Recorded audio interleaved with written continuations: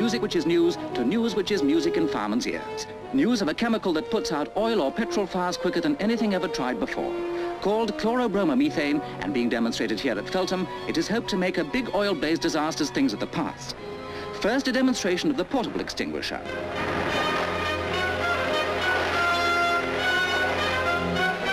The blaze was going well, but it is extinguished in less than 5 seconds. In only 1 second more, a fire 3 times the size is dealt with just as effectively. And there are 180 gallons of burning oil and petrol in this test.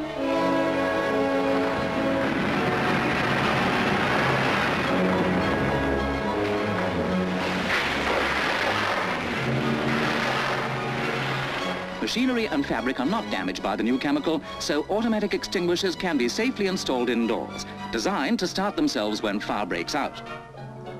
Electrical transformers with oil cooling systems are typical examples, and in this test the transformer contains 40 gallons of boiling oil. But this is what happens when fire breaks out.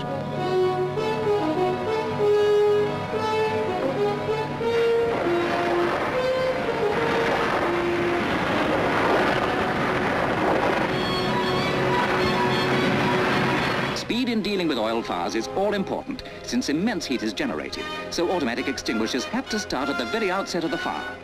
But for the test, the fire is purposely allowed to get a good hold before the extinguisher is set into action.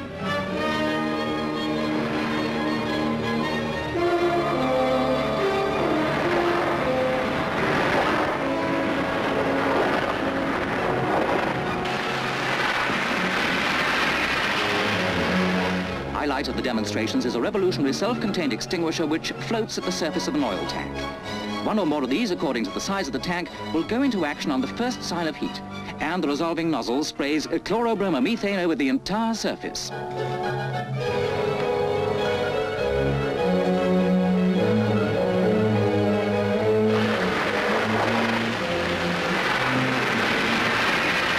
This huge tank is the same size as the one which caught fire and started Britain's biggest post-war blaze in 1951. In that disaster at Avonmouth, Bristol, the fire could never have spread to other tanks if the floating extinguisher had been used. Instead, like these, the fire would have been put out in 6.5 seconds. No wonder firemen say, this news is music in our ears.